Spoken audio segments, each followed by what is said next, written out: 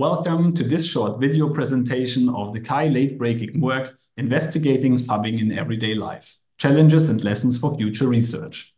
As the title suggests, our late-breaking work is concerned with phubbing, which describes the act of snubbing others or disengaging from a social interaction in favor of engaging with the smartphone, something that most of us probably already did or experienced sometimes. And indeed, phubbing can be considered a quite common phenomenon.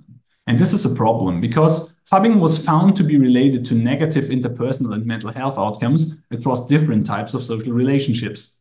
This is why we propose to not only aim to design for interaction of humans with their smartphone, but also consider interaction of humans with other humans. And the first necessary prerequisite to do so is to be able to detect phubbing behavior.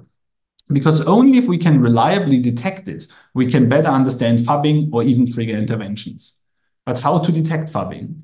So far, this was done mostly using one-time global self-report questionnaires, observations, or methods from the spectrum of ambulatory assessment. But all of these approaches come with some problems or limitations. Self-reported questionnaires usually assess self-concepts rather than actual behaviors, such that there often is a mismatch.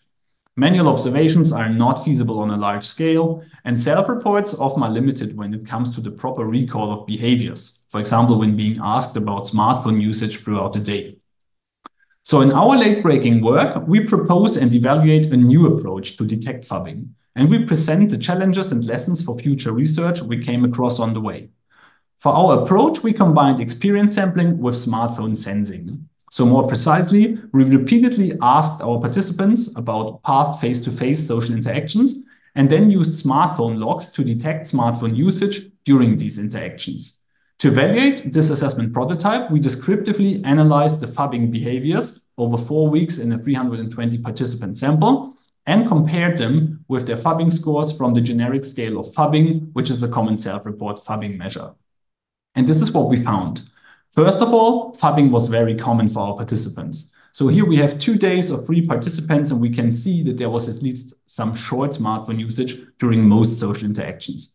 We also see that the amount of phubbing differs both across and within participants. When we then compared our behavioral phubbing proxies with the subdomain of the generic scale of phubbing, we see that the correlations are comparably low, which, however, is a perfectly common result when comparing self-reports with actual behaviors. These results made us derive the following 3 lessons and challenges for phubbing research. First of all, we should focus on detecting social interactions. As we saw, global self-report questionnaires assess something different than behavioral phubbing. We, however, aim to assess behavioral phubbing, and for this we relied on self-reported social interactions. So one next step and challenge will be to passively detect social interactions instead of continuing to rely on self-reports. Second, we should try to distinguish between phubbing and shared phone use. The latter can be considered the more positive version of using one's phone during social interactions, for example, when watching a video together, and we only want to focus on phubbing.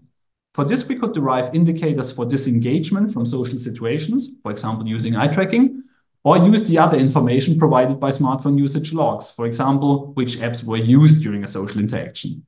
Lastly, once we have a better understanding of phubbing and are able to reliably detect it in the wild, we can aim to design phubbing-aware technology and even concepts that counteract the negative effects of phubbing. This could, for example, be applications that limit technoference in social interactions and as such facilitate human-human interactions. And with this, my talk has come to an end, and anybody interested in more details can find the full late-breaking work using the DOIA QR code in the top left.